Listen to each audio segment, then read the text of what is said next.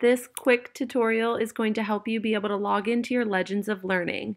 You'll find your class code from your teacher, and you're going to go ahead and select Student or Teacher Login. Once you've selected that, go ahead and click on Students. Once you press Play Now, you will always be clicking on Play Teachers Playlist. We will assign you a lesson each week. Once you've selected that, this is where you're going to need to type in your teacher code.